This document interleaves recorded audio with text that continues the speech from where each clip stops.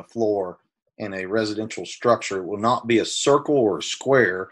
It'll be an irregular pattern because of burn patterns. It burns in irregular shapes. Okay, in this case, there was carpet over the floor in between engineered wood I-beams that had already failed due to the severity of fire underneath it, which created this pooling effect known as a cavity effect. So you have a little red flame, that's obvious, but it may not be this obvious. One of the things we teach is in that low, medium, high method we learned in scanning, we take our nozzle when we're away from the fire and we sweep the floor low first. I was taught that years ago because there was bad stuff on the floor. What I learned through thermal imaging use is that it creates contrast, temperature difference, which allows me to see things I wouldn't normally see. And if I wait just a few seconds, if there is a low spot in the floor, the water will pool, creating what's known as a cavity effect, which creates a dark spot, which tells me don't step there.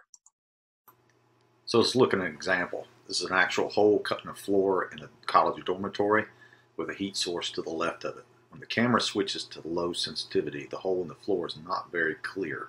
But when the camera switches to high sensitivity, which means low temperatures and high sensitivity to detail, the hole in the floor becomes more visible. This is why we teach to stay low with the camera and try to keep the temperatures low. It's good for survivability and tenability to space. It also helps us with clarity and detail because the camera performs better typically in a lower temperature environment in regards to detail. If you notice when the camera switches back here in a few seconds, you will notice that at this very moment that hole becomes clear. That's what we're trying to attain, is better clarity. So let's look at an actual fire ground example. This was an abandoned house where a homeless individual had started a fire in the bedroom to stay warm. As we approach, we're scanning the ceiling, scanning the walls, looking for any signs of heat. The floor looks pretty clear. There's not any signs of any danger that you can see that's visible. That's why it's difficult to see holes in floors with the camera per the studies. Most firefighters don't scan appropriately and they can blend in, as you can see here. Remember in the beginning I said holes in the floors will have a jagged appearance. If you look really closely, you could have seen that jagged edge line around where it burned through. That's about a 2-foot drop through the floor. This is why we advocate stopping, scanning, sounding, flowing water, and checking. You may think that's a little bit much, but if you're in an environment where you're not sure, it's always better to check first before we go. I was looking at another example, such as a commercial building, where a hole in the floor may not be an irregular pattern. You may have a grate, as you see in this example. You may have a square from a pit or a circle, depending on what it is. Just remember, when we're looking for anomalies or things that could get us in trouble, we have to consider the context of the space we're in. Residential versus commercial will change the game.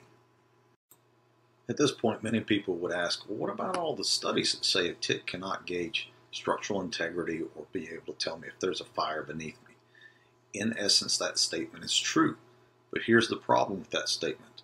You have to look at all the other variables, and very few people read the last little part of it where it says it is recommended to scan the whole room and pay close attention to areas where there may be breaches for heat transfer, such as heat registers, baseboard, trim areas, and things of that nature.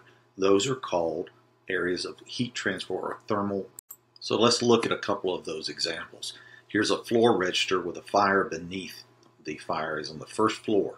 Areas such as junctions between the wall and the roof, holes in the building envelope for pipes and cables, windows and door reveals, steel wall ties used in masonry construction.